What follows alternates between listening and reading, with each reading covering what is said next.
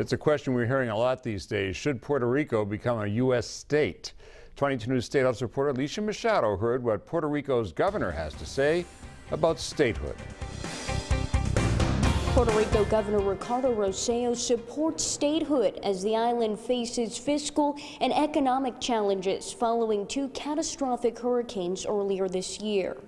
Puerto Rico, an island in the Caribbean, is part of the United States, but it's not a state. So what is it? It's a territory under the control of the U.S. government.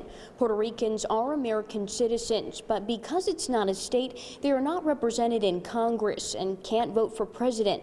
Governor Rosselló said there's a need to transition to statehood now as Washington prepares a tax reform bill that he says doesn't consider Puerto Rico and could penalize the island. He said Puerto Ricans could get equal treatment as U.S. citizens if they had representation in Congress.